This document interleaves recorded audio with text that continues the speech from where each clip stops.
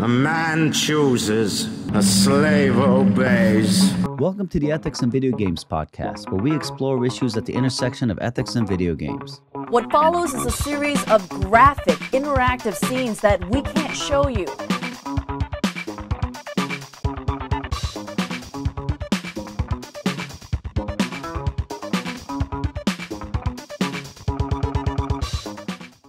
All right, welcome everybody. We're here with Bob the Schutter, PhD and award-winning game designer, researcher, educator, and advocate for meaningful play in later life. And we're here to talk about later life. He's a professor of applied game design at Northeastern University, where he's jointly appointed between the College of Arts, Media, and Design and the Curry College of Computer Science. He's also the owner of award-winning game company, Lifelong Games. Bob the Schutter, welcome to the show. Yeah. Hey, yeah. Thanks for having me. It's great to be here. I thought we'd start with this.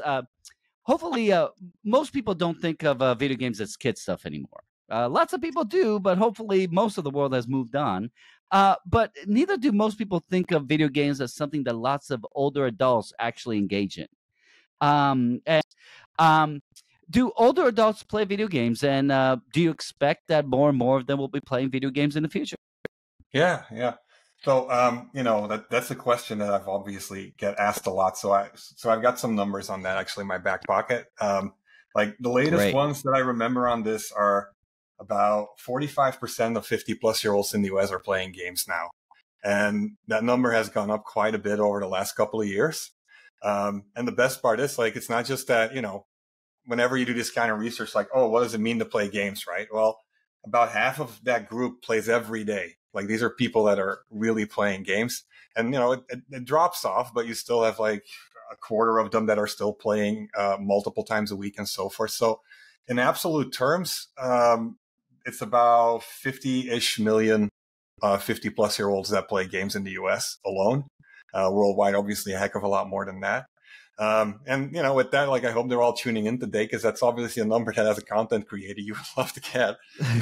But, what I also do is, like, as a teacher of game design, like, that's what I'm telling my students, right? Like, if you're an indie developer, and I put this in a Steam context usually, because that's what the students get. Like, if you think of Steam, like the most popular PC platform for games, there's been 4 or 5 games, I think, that peaked over 1 million concurrent players, like, at the same time.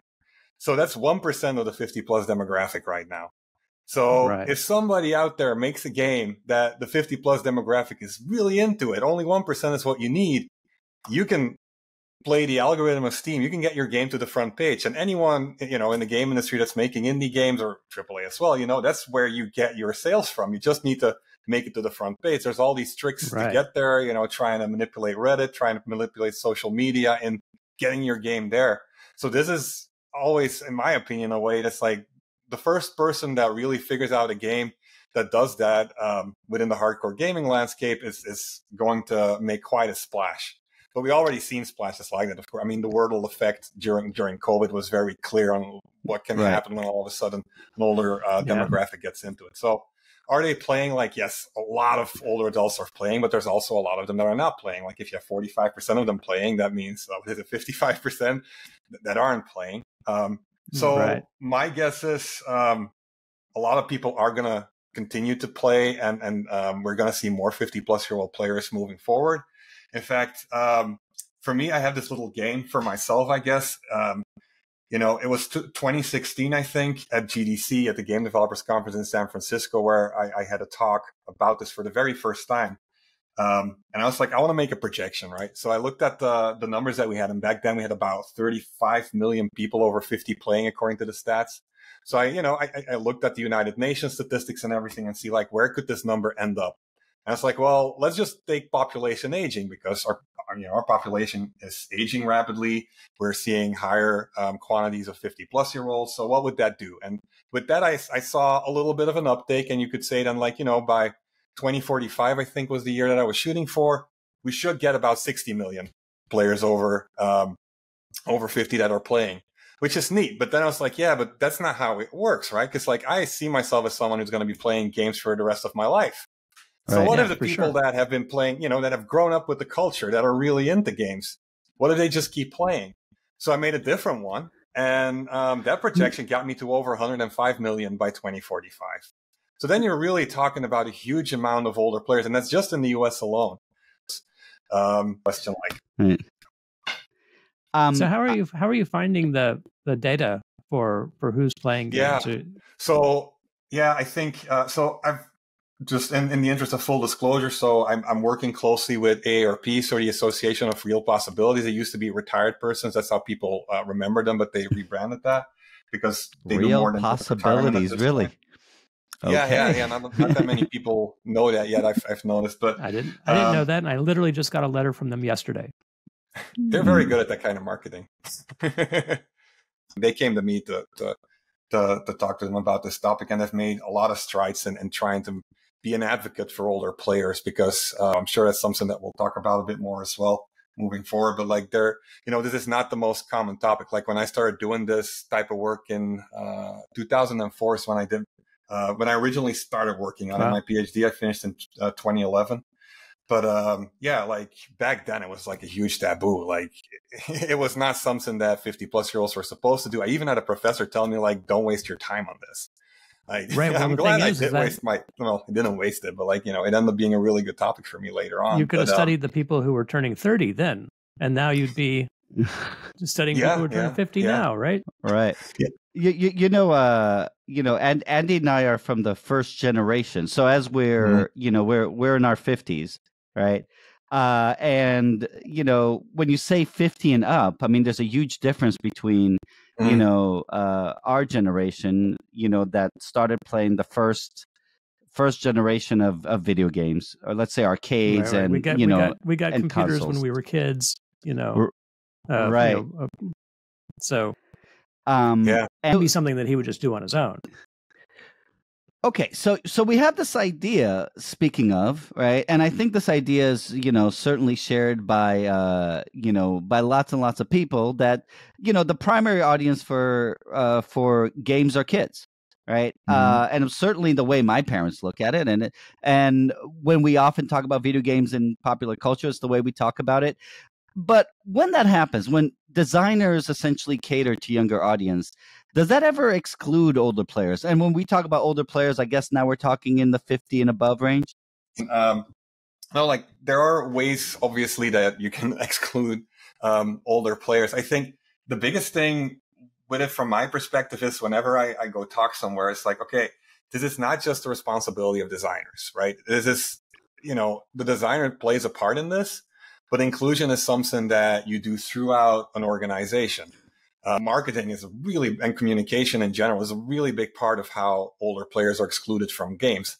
So if all the marketing for games is frantic, it's loud, it's all about, like oftentimes sexist or hyper violent, like you're pushing them out. And that doesn't necessarily mean that if you have a game that, like it is up tempo, or it is something that has a lot of bells and whistles or loud bangs and flashes, that it might not appeal. Like there are very good, puzzle games even as well that have that type of stuff. It's just how you communicate it. Like I've met during interviews, I've talked to so many people in my demographics that, are 70, 80 years old, that are playing Twitch speed racing games and stuff like Trackmania as an example I bring up a lot, because that one, that's the first time that was the watershed moment for me there, where, I walk in, I have an interview with a 75-year-old, one of my first interviews in Belgium.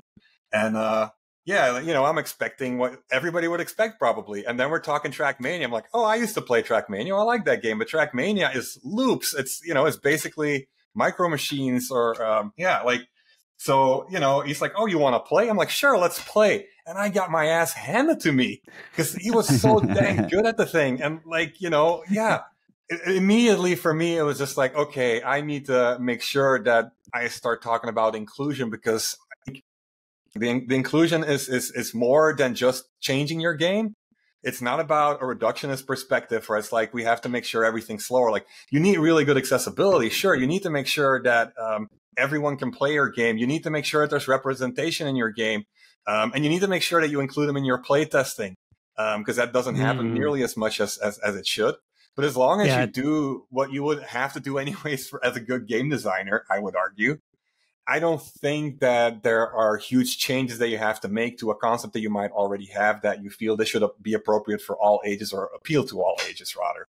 Of course, you can always make games specifically to an older demographic, but those are two different things in my mind. Yeah, I see my mom interacting with her phone, and it's clear to me that nobody at Apple has ever done any sort of usability testing with, or any sort of UX testing with people whose fingers are a little shaky. Yeah, no, and it's so anything that's drag and drop related, like those are very common accessibility issues. And yeah, like if you have any kind of shakes, like, it's mind boggling the stuff that you will see once you actually do these kinds of tests with an older audience. Because it's like, I remember I used to have this club where this was not part of my research at all. It was just like, what, this is a service activity for me, but I would love to do this for this community where the university was at the time where I was working. And I brought 50-plus-year-olds in, some of them as old as 80, some of them literally 50 years old. And the stuff that you would just see in terms of that kind of thing, like where it's like, okay, everybody, we're going to play this game. We had a computer lab, the game installed on everything, no technical barriers. We all decide this is a game we want to play. And then, you play a game made by a AAA developer that you would say, it's a card game. You think everybody's going to love it. Half of them are struggling with the tutorial that you're just like, I didn't even know that you could fail this tutorial. And all of a sudden I have somebody who is literally stuck fighting the tutorial character that they are playing, and major AAA company. Like, so yeah, like there are all of these issues. And like, if only they would, because this is not that I have a special sample or something. This is just a random group of people, and most of them have already played a whole bunch of games. So like, these should be a group that will not struggle with this, right? So yeah, there's a lot of work that still needs to be done there. But at the same time, I see a lot of I think the last 5 years, it's taking off, kind of. The industry is really taking notice. AARP got really involved, is doing a lot of really great initiatives there as well, which is amazing. And like, there's a lot more companies now that are talking to me about like, okay, what can we do? How can we do this better? Do you think that because the industry itself, the people who are making the decisions about these things are also getting older? People like me. No, I think that's a really big difference. I don't know the number by heart, but I remember, I think in 2013, it was about 1% of the industry was 50%. So it's still a really low number. But, one of the things that I feel the industry could be better at is inclusion in the workforce for sure, because I've heard, I talk to a lot of 50-plus game developers love what I do, obviously. And like, some of these are people that I would never get a foot in the door with if I wasn't doing this work. So this is great for me too.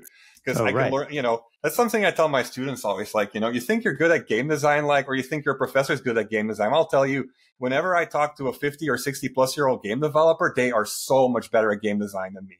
Like, every single time, because this is a craft that you get better at through experience. It's crystallized intelligence, as they call it. So, like, that is one of the things that I think a lot of studios would benefit tremendously from just making sure that we have diversity, not just in race and gender, but also in age. And culture, and that you bring in people from all sorts of all different parts of society, including age, and that will help tremendously. But I think there is a change there for sure, but there's still a lot of work that needs to be done.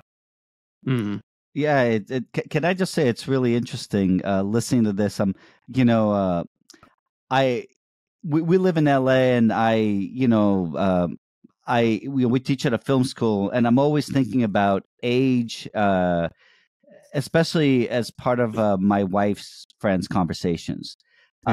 Being over 50 in Hollywood as a woman, is a really, really big deal, and the challenge of that. And I've honestly never thought about it for for video games, because I'm not a designer, I'm a philosopher, and I think how much it would be easy to essentially take older designers and say that they don't understand the youth market anymore.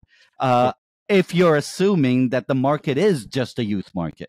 Right. And instead, if you're adding this other, 50, 60, 70, 100 million people who are, playing games, who are, not becoming gamers, staying gamers, right?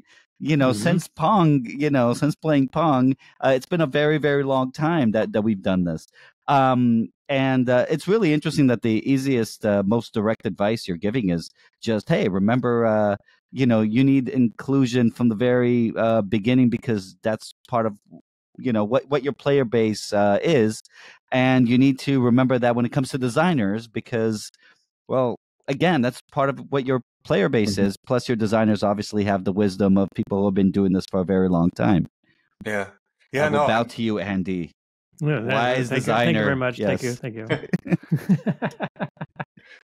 you. For any designers listening, especially younger ones, like a lot of these things, the International Game Developers Association has a special interest group for game accessibility. And that is really, whenever it's accessibility, I always just refer to them. Like, their resources online are absolutely insanely well documented, and they'll provide you way more than just for an older demographic. But, if anybody, if an indie developer listening to this right now is just like, oh, I would love to be able to take a swing at being the person that has a game breakthrough with the 50 plus demographic, become a member of IGDA and get into those resources, because it's all just right there for the taking, and most of it's free. So that's just, one of the things that people can help themselves with. But I will say, though, aside from the accessibility stuff, the part where I talk about more tends to just be like, okay, to what extent are there differences in content and in terms of game genre preferences and that. And there's a lot of stuff there as well. Like things like designing towards people's strengths. Like, I feel most of the time when we design for older adults, or, well, me not in particular, I would say, but like when I see people design for older adults, it's always about like, okay, we need to do the brain games, we need to do the fitness stuff. It's all about like, what are the things that people, are struggling with? What could they get better at? I have a colleague in Denmark, Sarah Mosberg Iverson, who wrote a paper from a Foucauldian perspective about, taming the disobedient older body, because all the games that are designed towards them are about, being young again and basically falling in line and not being a detriment to society. While at the same time, like, you could flip that script entirely, and you could start thinking about like, what would a game look like if it's about the things that you're good at when you get older? Because developmental psychologists are all about like aging. Sure, there's always going to be decline, but there are skills that peak at when you're 50. Like crystallized intelligence is the big one that, anything that's experience related. Which is why word games, I would argue, are so popular with the demographic, because that's based on vocabulary. That's something that you keep accumulating. The same way, we've seen stuff like introspection, like the game that I worked on myself is all about reminiscing. Playing with people that you have close connections with, because as you grow older, your networks get smaller. So that's also something that you could really design towards. Or making games about emotional maturity and altruism are things that we've seen in surveys. Like, what are the kind of games that you feel are lacking for, aside from representation, right? Like what is lacking if you grow older and you would like more games that do this type of stuff? And, and I mean, Shlomo, you might be able to speak on that, because like, I always look at, if you look at what has happened in the last couple of years from a film perspective, the amount of content that has come out specifically towards the 50 plus demographic, like almost every Tom Hanks movie where it's about trying to undermine stereotypes, like putting a 50 plus year old as a character that is multidimensional, not just, like a supporting character, but a genuine lead. And it takes on all shapes and forms. Like, I really liked, the Kaminsky method with, who was it again? I forgot what the lead actor was, but, Will and Gracie? Like, there's so many of these shows that have all very strong older protagonists, but in games, that doesn't really exist. And as I think about getting older, and I think about what kind of games am I going to want to play when I'm, retired? Am I going to want to play the same games? Maybe I will be playing Civilization 10, because why not? It's always going to be great. But, it would be fantastic to get games that are also more suited to the things that I'm interested in. And I love the ideas that the topics that you laid out. I want to move us forward and ask about, Andy mentioned the kind of shaking that an older person might have, but and obviously any kind of physical or visual limitations. Obviously, seeing text, reading text is a really big deal for anybody over 50. Anybody over 40, I think, just about. Mm. But besides that, what about the technology literacy, right? Does the role of expectations about technology literacy, is there an issue for that with older players? Because, you know, like everybody else, I've done tech support for my parents, for my in-laws. You know, how much of that needs to be taken into consideration? Yeah, no, I mean, that's one of the things that kind of got me started in the beginning as well. Like I didn't do tech support, but, you know, I never had any funding to do a PhD. I got an MFA and then I wanted to go get a PhD, but I went from the arts to communication science, which is a very different field in a lot of ways, obviously. And, you know, I had a job while I was doing my PhD, and that job was teaching 50-plus-year-olds how to use computers. So, you know, for me, like, I'm teaching them Excel, I'm teaching them Word, but like, that was what I was supposed to teach. But the first 2 weeks, I'm getting people in because in Belgium, they had this system where if you worked in a factory, you could, you know, you didn't have to go to work for a couple of hours if you took a class on something else, which I thought was great. But like most of the people I got never had seen a computer close up because they were literally conveyor belt factory line workers, you know? So I'm like, okay, how are we going to do this? And, you know, I got started and I'm like, well, they literally don't know how to type on a keyboard. They don't know how to use a mouse. So I started to play, we used Tetris for the keyboard. And what did we use for the mouse again? Like, yeah, a game as well, like something really simple. And that's how we got going with it. And it's, you know, that's one of the things, like, for that specific generation, you know, because when I did that, that's obviously early 2000s. But for that generation, the technical divide is substantial. And I think that's one of the things where we're going to see a major shift in the industry. Because, like, you know, like you guys say, you're the first generation that grew up with the medium. But I would argue for that generation, it is still very much a niche activity within the larger generation. While, you know, if you go 10 more years later, maybe 20 more years later, it turns, you know, gradually into something that's very mainstream. And everybody in their childhood has played games in some shape or form, right? And that's kind of, as that group is shifting into 50-plus-year-olds, like, we're going to see a major shift because what we were able to do, like, and, you know, I don't want to bash my colleagues in academic research that much, but I think one of the things that has set my research aside in a lot of ways is I always took that perspective where it's like, okay, games is about culture. It's always about culture. Like, it's something that people identify with in a lot of ways. And I always saw the research that was out there, especially when I started doing it, coming from professors that didn't have any connection to that culture. And they're making games where it's just like, yeah, this is so stereotypical about how they see older age. It has no connection with how anybody would want to play games at all. And it is so instrumental. It's almost an app rather than a game. And some did it better than others, I would argue. But, you know, that's kind of where I think we're going to see a really big shift. Because right now, as a game developer, if you want to target the 60, 70 plus market, like, yeah, your game doesn't really have to be good. Like, if you can market it properly and you can get them to play it, like, they're not going to have all these connotations on what a good game is. That's going to shift tremendously. And with that, like, technical affordances will change as well, I think. Right now, we're seeing that mobile is really big with older players because it is more intuitive to use, probably. PC is still up there because a lot of them had to learn how to use a PC at some point. Consoles are not very popular, with the exception of the Wii, which isn't too surprising, probably because of the embodiment, but also because Nintendo actually marketed the Wii towards older players in a lot of ways. I was going to ask about that. I had heard a rumor, and maybe you can confirm or deny this rumor, that when the Wii came out, Nintendo gave a bunch of Wiis to like retirement community homes, which got these people playing these games, but also it was sort of a genius marketing play because if these people had fun, they bought them for their grandchildren. Interesting. Yeah.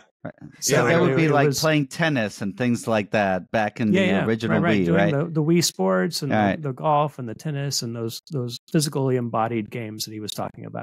I've never heard of that rumor, because it was so accessible. Yeah. Interesting. I need to find a way to confirm that because it's such a great idea. It's fascinating. But I mean, what I can tell you is obviously, like, Wii Sports was a huge hit. Like, it's one of the most popular titles amongst the 50-plus demographic. And, the competitions of Wii Bowling are very, very real. And it's very noticeable. Right. The only thing I don't like about that specific story, but I'll keep that short so we can move forward with the conversation. But it's just like, I hate how every time it gets into the media, it is always white people playing the Nintendo Wii, mostly men. While in reality, if you look at the statistics, there is, relatively speaking, higher percentages of BIPOC and Latinx communities that are playing games over 50. But you never see it in the media. It's always a stereotypical image with it. And that's very unfortunate because like Nintendo Wii is more diverse in its player base than what you would see in media. Right. Interesting. Bob, I want to move you back to talking about culture, right? When you were talking about, I'm thinking about the culture of online gaming communities. How do older players do with online gaming communities? How well do they fit in? Are they accepted? Are they alienated? Are they ostracized? Do they, in general, feel like they could become part of online gaming communities? Well, most 50-plus players are playing offline. I think it's about 80% or something like that. So it's mostly a solitary activity. But what we do see is, at this point, the industry and all the statistics that come out are looking at the 40-plus demographic as well for the reasons that I mentioned earlier. There's an upcoming shift there, and you want to prepare for it. And we see that online play really happens with that demographic. What I know about older players with community is what I know from interviews. So I feel it's still an understudied topic in a lot of ways. But what I've seen is, online toxicity is not exclusive to younger generations. It is very prevalent in all its shapes and forms. And it happens both in intergenerational play as well as in 50-plus online play. But at the same time, you also see so many wonderful, uplifting stories and interactions with people finding kindred spirits. And, just like really intergenerational knowledge transfer is something that you see happen a lot where, you have 50-plus-year-old players that are playing World of Warcraft in a clan with younger kids, and they are very much aware of the kids' culture because they actually have conversations, and vice versa. It's a fascinating topic. It's still under researched in my opinion. I think, the coolest interactions that I see there is where, in this day and age, people move away from home a lot. Like I was born in Belgium. My family lives in Belgium. I live in the US. My mom doesn't play World of Warcraft or anything, but I've met a lot of people who actually have that kind of relationship with their parents where they're playing in the same clan together. So I'd say, for the online stuff with the communities, the 40-plus demographic wants online communities. For definitely 60-plus and 70-plus, that's not an important part of it right now, which is kind of contradictory to what you will see in media a lot of the times because the social aspects of gaming are often pushed as a reason on why they should be playing. And I don't say that's necessarily wrong, but when you really get into online and it goes beyond just having a chat box where most of their conversations happen, like a chat box on a website where you're playing a card game, those things work well for a demographic, but anything beyond that, it's rare to really get 60, 70-plus players. 50-plus you can find anywhere. Yeah, I can add a little bit to that. Just like 2 days ago, I was on on one of my Facebook threads, a role playing game group, tabletop role playing game group, talking about like, hey, I'm 60 and I'm having a hard time finding people to play with, and how many people on this thread are 50 or above, and it was quite surprising how many there were, right? And you were just talking about card games, and so tabletop games. People play tabletop games. People play the electronic versions of tabletop games. Do you see a lot more of that with older adults? Oh yeah, absolutely. Yeah, because I mean, it's always like whenever I talk the stats and I generalize, like it's always like this 80-20 thing that you see in a lot of other phenomena as well, where you have 20% that are going completely against the grain of what you see for the general population, and it's like. I've seen, a lot of people who are playing RPGs for many different reasons, but like the stories that will always stick with me is when you have people that have given up on certain things in life as they grew older, whether it's because of medical conditions or not. Like somebody who's just like, well, I'm too old to really play football at this point. And when I say football, I mean what Americans would refer to as soccer. But, You know, so I love to play FIFA. And it's not really for medical reasons or something. Like at some point, you know, it's just something you don't really want to do anymore, or that just gets harder to do. But I've also seen people who literally, you know, have like oxygen tanks in a grocery store cart when they move around the city, because it's, you know, they need oxygen to do that. And it's really difficult, and who are mostly sitting at home and super isolated unless somebody drops by. And they're like, I will always remember this quote from, I think, the 68-year-old lady who told me where, like, yeah, in Second Life, because she played a lot of Second Life, I can wear heels and I can dance. And that's why I play. And, you know, like, you know, as a man, it's something I would never even have thought of. But like, yeah, of course, like if that's a big part of what your personality was, like to just bring back that part of your identity virtually in a meaningful way. And, you know, as we talk about meaningful play, I think that's really where it's about. And that's why for me, I don't care about brain training or fitness games that much, you know, like it's about find meaning, find something that makes your life worth living. Right. What about, so this brings up an interesting idea that like, there was a certain, there's games where you join because, or you play because you're delving into a fantasy, as opposed to games where you're just, you know, trading cards or taking tricks or doing, you know, basic, you know, card games that don't have that sort of fantasy element to it. Do you see a lot of difference in like the age groups of people who are playing games for fantasy versus playing games for the other social interactions of non-fantasy I mean, and that goes back really well to what you were talking about earlier with the board games. Like, obviously, the board game community has a lot of people over 50 that are playing. I mean, I'm an avid board gamer myself. Like, if you go to a Gen Con, like, that's not just for 20-year-olds, obviously. Oh, sure. And I think the same thing with the fantasy part of it as well. You know, in interviews, you notice how people, like how power fantasies really lose their power after people get to a certain age, because, you know, you're established in life. Like, you don't have to listen to your parents. Like, why would you, you know, want to be the most badass in the entire universe? And like, I mean, you know, there are other things that are more interesting, right? There are plenty of games out there that explore meaningful themes, like indie games. And, you know, those are a lot more popular in that kind of way. I want to go back to what you were, the example you gave from World of Warcraft. It just struck me how incredibly unusual it is, you know, for most people to be engaging collaboratively in an activity with a person that is substantially older than them.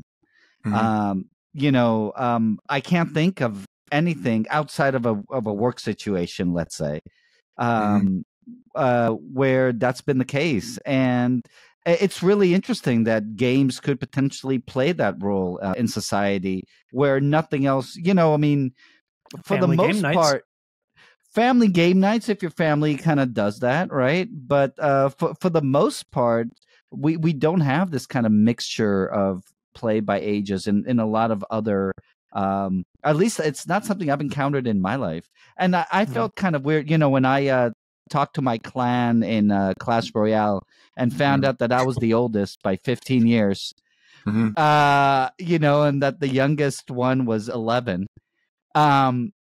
It made me feel weird. It made me feel like a little bit, you know, hey, am I too old for this? Am I too old, you know, to tell them that they're talking stupid shit?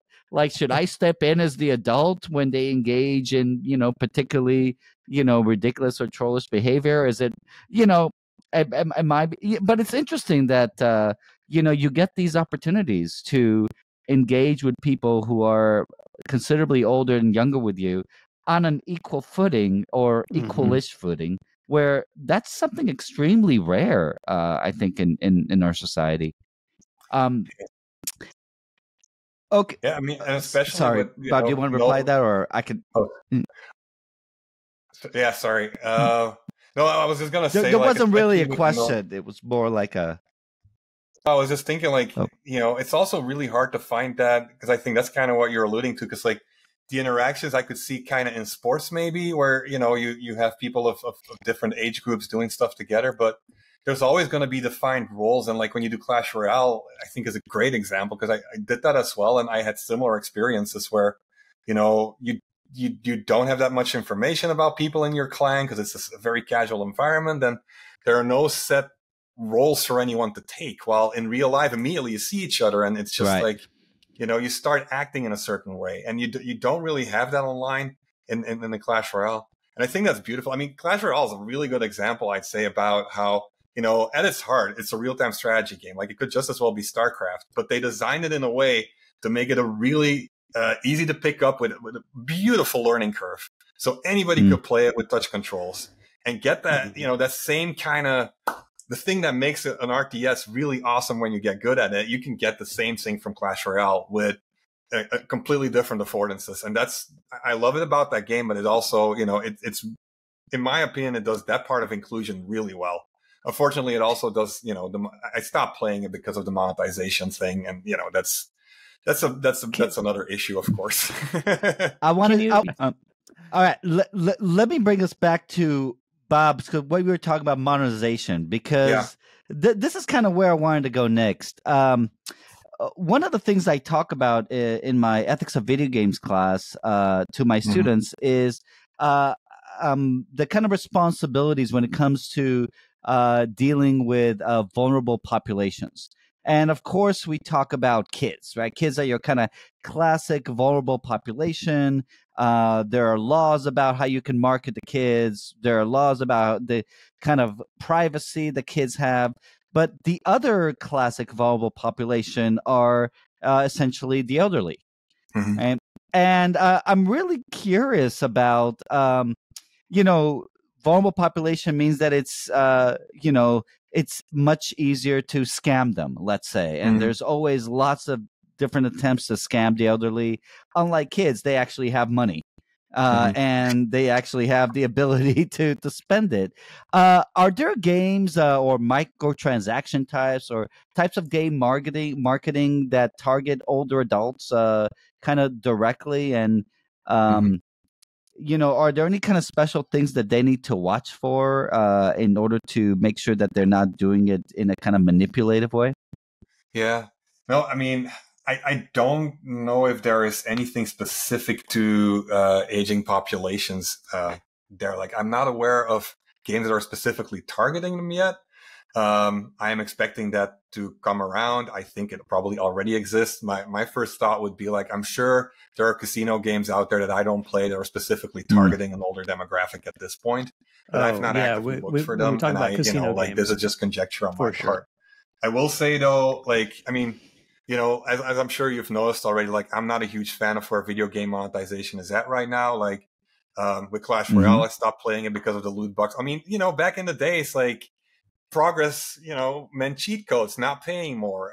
Hidden characters came for free. Like Tony Hawk Pro Skater 2 had like Spider-Man in it for free if you had the cheat code. Nowadays, that would never happen. And I mean, it was for the same reasons. And nowadays it's to make money off of it that you buy extra characters. Back then, those characters were in there so people would talk about the game and it would generate more money. So it's the same function, just a different way of doing it. But I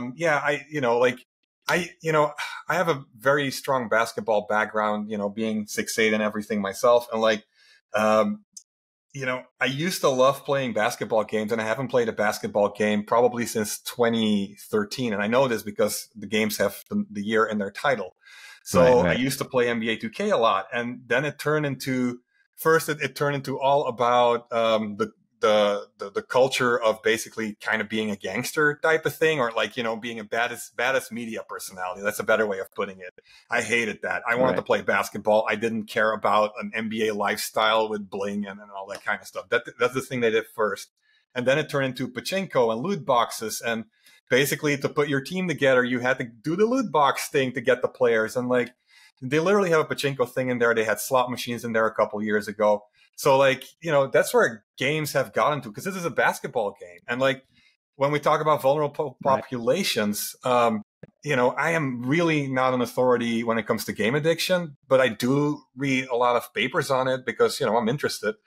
And I would say in the middle of the 2000s, I saw a shift from where at first game addiction was something that didn't really exist. Like the authority, like Mark Griffiths is like the big guy there, I would say. And a lot of the research on that was talking about how it is very, very, very small percentages and almost non-existent.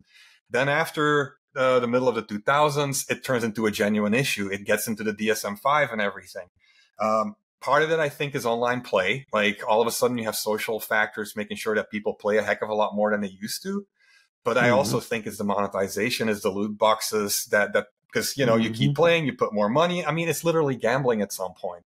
And it has nothing to do with your game itself, in my opinion. And that's kind of, that's the big one for me for vulnerable populations. And like you said earlier, it's, you know, that applies for children as well as for older populations, I think. But with the older populations, I do see, since the people that have been playing games their entire lives are not fans of it as well. Like in the last research, there was some mention of like, I don't know, like 60% or something. Like it was a high number saying that they hated having to watch advertisements even to get content of the game.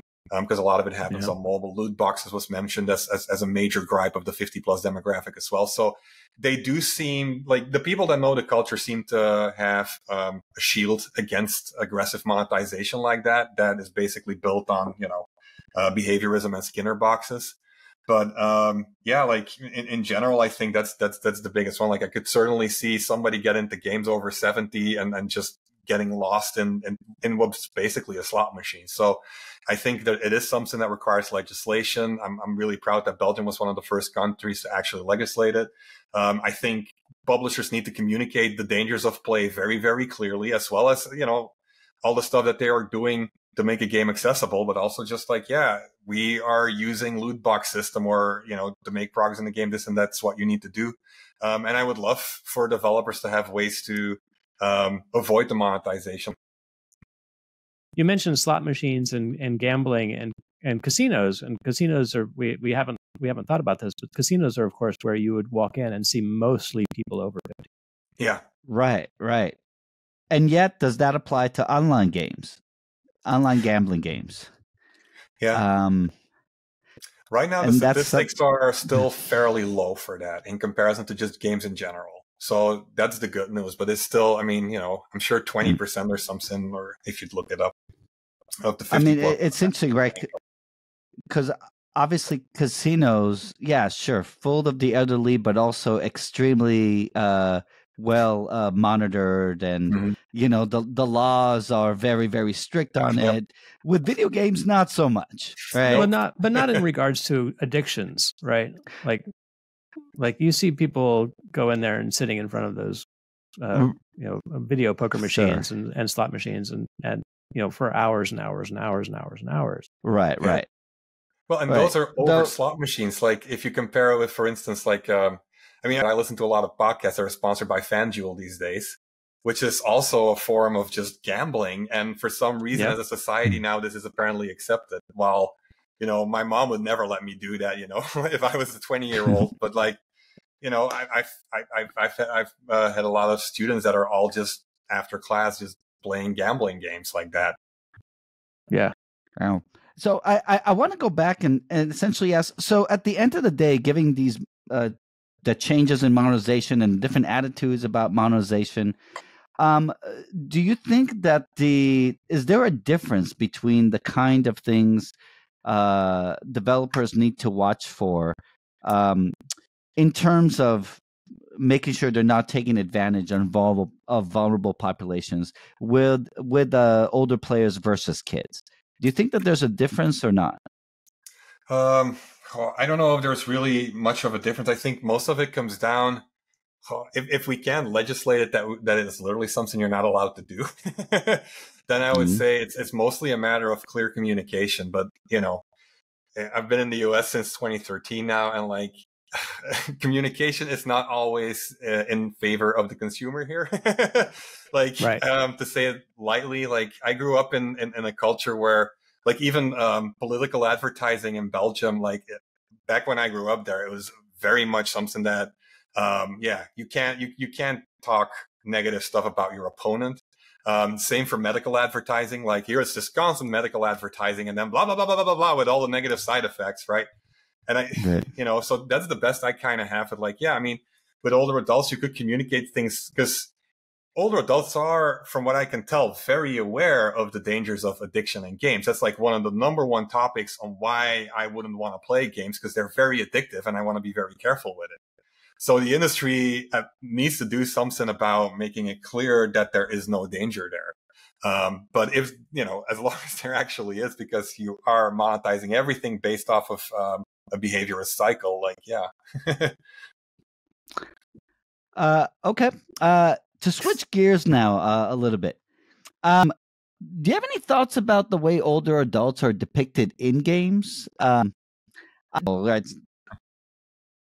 Yeah. So, yeah, I mean, the research on that topic is kind of limited at this point, but there is already plenty of evidence that 50-plus-year-olds want to see themselves represented in games, sometimes as an idealized self, sometimes as their younger self, sometimes as who they really are, with all ups and downs. So, like, representation matters, and I don't think that's a surprise. Like, you see that with every demographic. You see that, across age, race, sex, culture.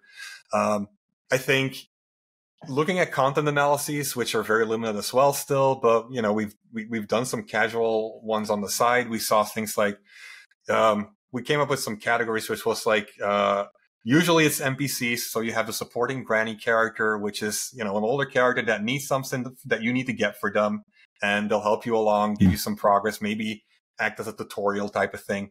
There is the gruesome granny as a villain in horror games a lot of the times, where it's like body horror, basically give your old grandma a kiss type of thing. But like Resident Evil 7 did that to extremes.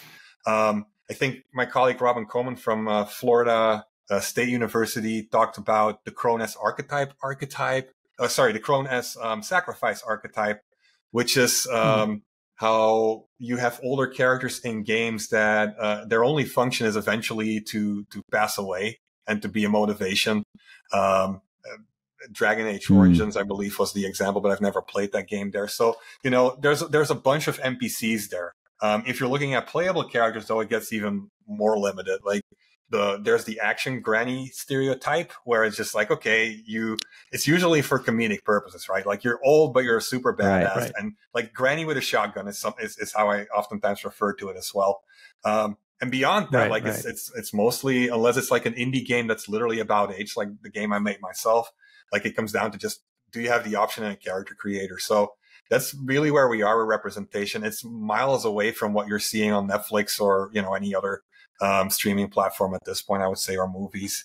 I think it's something that will probably change over time. The example that I've been giving whenever I talk about this is like, I really love Tony Hawk Pro Skaters remake, because they didn't make Tony Hawk his 20-year-old or 30-year-old self. Same for Rodney Mullen and Steve Caballero. They put them in there as 50-year-olds. And, then I looked up like, well, is this an exaggeration or not? Because like at the same time doing all these crazy tricks. So maybe this is just an action granny stereotype, right? But then I looked up what Tony Hawk can do in a half pipe today. And it's like, oh my God. Like, he is still very, very good at skateboarding. Like, I don't know skateboarding that well, but, he still does like all these flips and 360s and everything. Like it's nothing in the video. And so, yeah, like it's age appropriate representation at that point, I would say. And I really like that. Like, I would love to see more of that kind of stuff. But aside from that, it's usually like the supporting character type of thing, where you can have a general, and like, the same as like, I think a Metal Gear Solid had like an older Solid Snake at some point character, but again, an action hero type. So it's uncommon to find appropriate representation. I realize I've never actually played a game where I was anyone over 60. Like, I think in my life, which is interesting. I mean, I'm assuming, that these are protagonists that have been judged to be non-desirable for a large part of the population. Yeah. No, I would imagine so. And Joel in The Last of Us, I'm assuming, is in his 50s. Yep.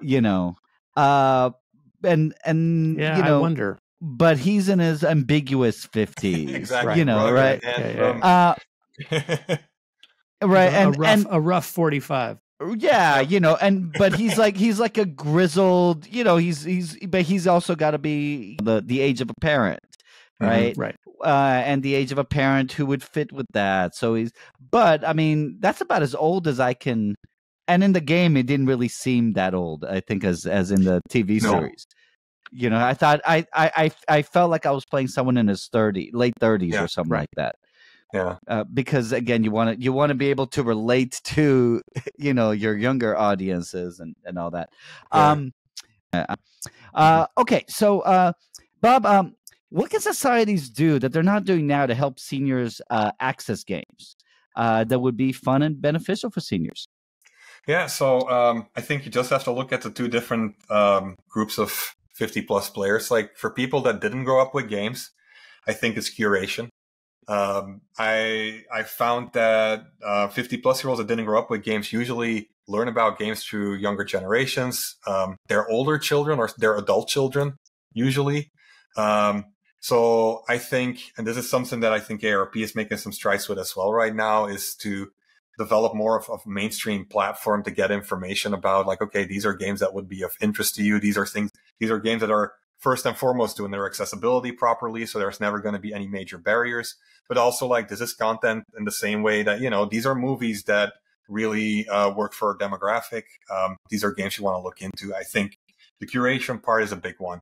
For people that did grow up with games, it's mostly about them being included in ways I think we've already kind of discussed. So, you know, making sure there's representation, that there's accessibility, that you're communicating what your game actually is, and you're not just being as loud as possible to stand out without, you know, like, you don't have to stand out that much in the same way that they're trying to do for younger generations. And then it kind of comes down to just, you know, having content that they will find interesting. Like, one of the things that I talk about as well as, like, we identified in the research like 6 different aesthetic experiences, to put it, that we see with older generations that we don't see with younger ones as much. Like things like, oh, I want to cultivate myself from playing, or I want to give back to society, or I want a game specifically to play with my significant other. Or I want a game that is all about nostalgia, or that makes me feel like I'm completely contemporary, up to date with technology, like VR. You know, that's how 50 plus year olds have gotten into VR. It's still very minimal. So, like, there are specific, you know, aesthetics, as we call them in game design lingo, that apply to the demographic as well. And that's how you can help older players access games, or make it more fun if they've grown up with games their entire lives. Because I feel for that group, I read too many comments in interviews where it's just like, yeah, I used to love games when I was younger, but like it kind of got stale. It's so derivative. Like, you know, it's all about graphics. I just want something innovative. I just want a good story, not just, you know, another power fantasy, or a story that, you know, like is a B movie at best. I want an Oscar-worthy video game, you know? And that's one of those things that I think we can make some strides with. But there's a lot of indie games that I think are already doing a really good job with that anyways. It's just a matter of curation at that point. So, Bob, when you say curation, so, you know, I was thinking about societies. You know, I use societies, right, as opposed to companies. And you know, my wife used to work for a chain of senior living facilities. So partly I'm thinking, okay, so in senior living facilities, places, right, they can curate. But when you're talking about societies curating, who would be doing the curating? How would curating happen? What does it mean for a society to curate? Yeah, no, that's an excellent question. That's something I probably need to help figure out yet, because that's one of the things that. So I have a research group now. We're hoping to turn into a center at the university pretty soon with a bunch of colleagues that are all super into this topic as well now. And you know, that's one of the major questions that we have right now. Like, how can we because right now, if you look at how older adults learn about certain games, you know, it's very, very difficult to reach out to them. Like Facebook, to some extent, there are some Facebook groups out there, but in general, the 50 plus demographic is way harder to reach than the 20 or 30 plus one. And I think a big part of it is just like, okay, it's about building up acceptance for one, so that everybody in their families is like, yes, this is something that you should be doing. This is something that will be beneficial to you. And maybe not as much about the beneficial part even, but more about this is beneficial to all of us, or this helps us to relate to one another and be closer to one another. So I think that's a big part of it, but then also just building networks in a way that people can share information about games that they like. It's like, yeah, through, like, sure, retirement communities, but at that point, that's very late to learn about video games. Like, right. You're missing out on a lot at that point. So yeah, it's something to look into, because if there's one thing that my research and many of my colleagues have at the same finding has shown, it's like age is really not that important. It's about context. It's what is your life like? We all kind of stay 25 in our minds to some extent, and like it's how can a game fit within the lifestyle that you have at any given point in your life? And I see that a lot, where I have somebody who I interview and I follow up with them in a longitudinal study. And, the first time when I interviewed them, like they just got them to play a game, like something casual, and, sure, they got it from their grandkid. Like maybe they're playing Plants vs. Zombies or something like that. But then like you get back in touch with them a year later or so, and all of a sudden they're playing Second Life, or they're playing an MMORPG because it went from one thing to another. It snowballed a little bit. Super cool. But then another year later, their partner got a terminal illness and they've been cast into this caregiver role. And now all of a sudden, all they do is like Microsoft Solitaire for like an hour a week just to get away from the stress. Because the people that they used to play World of Warcraft with aren't in line anymore when they are available, and their life has completely shifted. And like, there's all these things, like the extent that people are involved with communities and have active roles, because like so many 50+ roles are super active and super busy, way more like being mindful. I can't believe I haven't even mentioned that yet organically in the conversation, I guess, up until this point. Like being mindful of people's time is such a big deal, and games suck at it. They're so bad at it. Like, that was one of the goals when I made my own game as well. Like, I want to make a game that you can finish in an hour. Because like that is usually when I would like to finish most of my games, like a meaningful experience in an hour. Because like, yeah, when I can play games for longer than an hour on vacation, but I'm a very busy person. And like, that's not going to change when I'm 60, I think. Like, I don't, like, I am somebody who wants to be doing stuff all the time. I love making stuff, right? And there's so many people that I interview that have major hobbies, that are contributing, that are giving back, that are doing all these different roles. And yeah, they have like 3 hours a week to play games, and they would love to play a great game that's just as good as a Netflix series, but those things are very difficult to find. So, it's a really big answer to a simple question, partially because I don't know how to get there, but I do know that there's a lot of value if we could get there as a society. Could I just say, I think the point about time is really, really important, right? Huge. I do want to go back to this idea of curating, because I find the idea really interesting, and it also makes me think of in countries where you have a Ministry of Culture, right? It seems like that would be kind of the obvious place where the Ministry of Culture could curate, these games. But the U.S. doesn't have a Ministry of Culture, right? It's as far as I know, the only country in the world that doesn't have a Ministry of Culture. I'm really not. The idea is that's we have a State Department that does that. No, right. I mean, the idea of Ministry of Culture will put on cultural events, will make sure the culture is transmitted to the people, right? The State Department has people that will export American culture to other countries, right? For soft power and issues like that. But it's also where you get grants for things that are cultural. In some cases, that's interesting. But I was thinking, since you work with the WARP, are they the kind of natural place to, at least a group that is concerned with people over the age of 50, that that could curate for them? And if not, is there any other organization that could do that?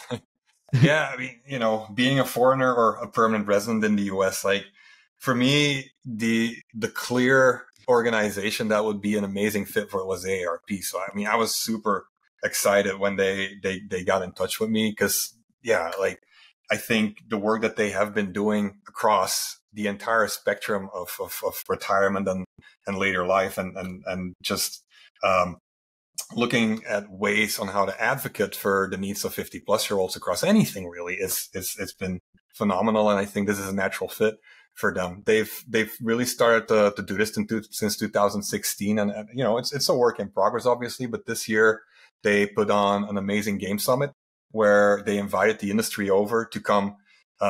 You know, well, I was one of the speakers there. They also had Trip Hawkins, the founder of Electronic Arts, speak there.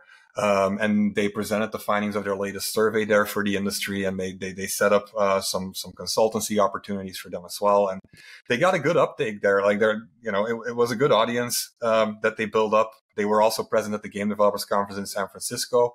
So, you know, I see a lot of positive change there, and I think they're going to be at the forefront of making this happen.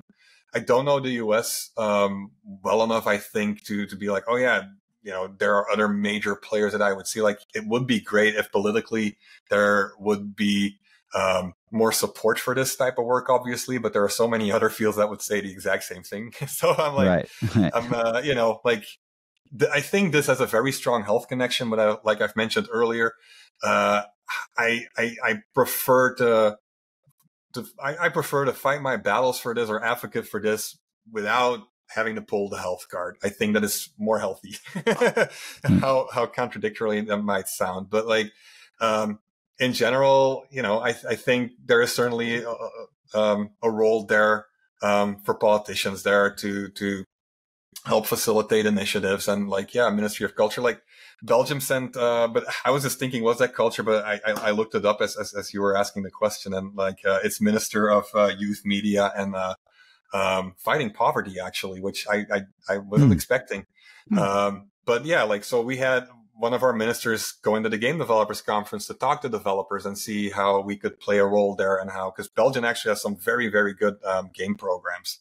So yeah, I think there's a lot of ways to help with this, but I think AARP is certainly at the forefront of this right now. I don't think there's anybody else that is making so many waves right now as they are.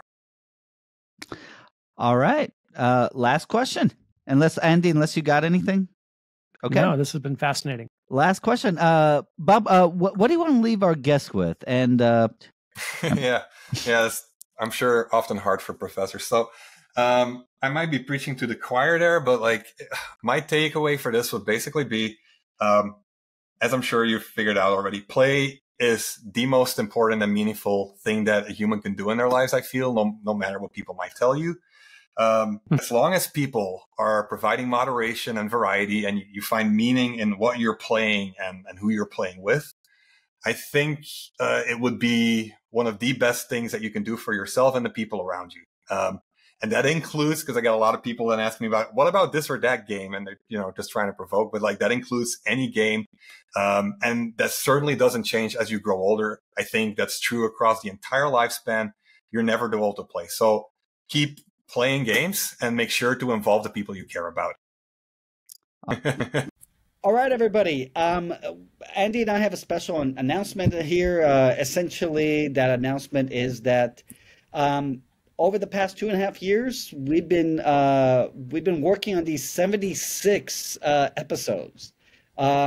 We've talked to people from all over the world, from a great variety of professions and fields, people who are experts in so many things we had no idea about. It was absolutely fascinating.